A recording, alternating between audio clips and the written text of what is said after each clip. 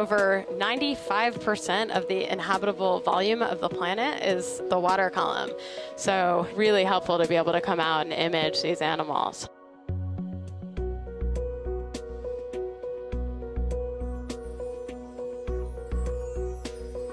So today we're diving in the Jarvis Unit of the Pacific Remote Islands Marine National Monument. This is one of the few units of the monument where the water column is protected in addition to the seafloor.